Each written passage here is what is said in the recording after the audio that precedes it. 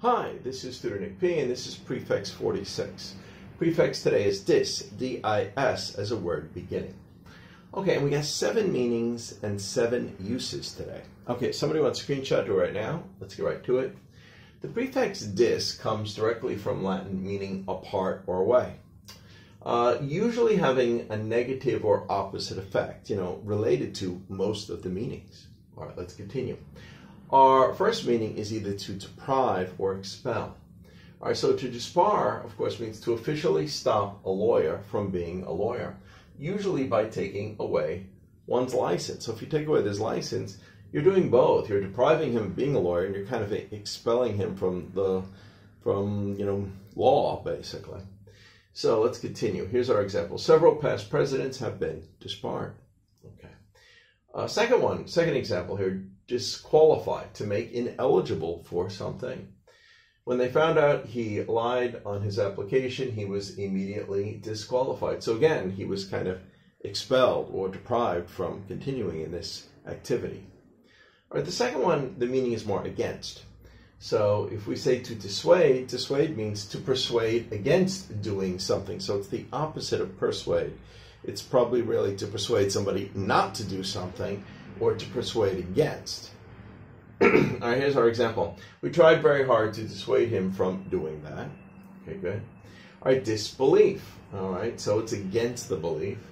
Unwillingness or inability to believe. And here's our example. She was in a state of disbelief. It couldn't be true. All right, the third one here is, this has to do with if you fail to do something. So disagree. Well, basically disagree means you fail to agree.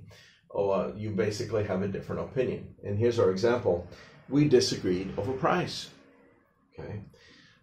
Second example for this one, dissatisfy. Well, to fail to satisfy.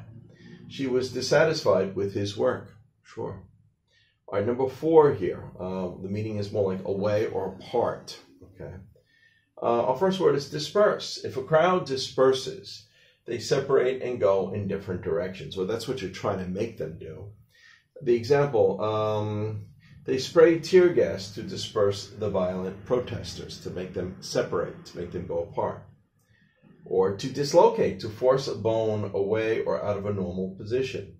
His shoulder dislocated in that accident, so it went out of its normal position. It was away or apart from. Okay, number 5 here, do the opposite or reverse. So our example here is disconnect, okay, to take away a supply of gas, electricity, or water from something. So the example is they disconnected his electricity because he stopped paying his bills. All right, number 6, the meaning is not. So discontinue basically means to not continue, to stop providing a product or service, okay. They discontinued that menu item, so it's not there anymore. And our last one, the meaning is more about incorrect. And the word is disinformation, to be incorrect information. Here's our example. That news story is disinformation. Okay, anyway, I hope you got it. Hope it was clear. I hope it was very informative. Thank you for your time. Bye-bye.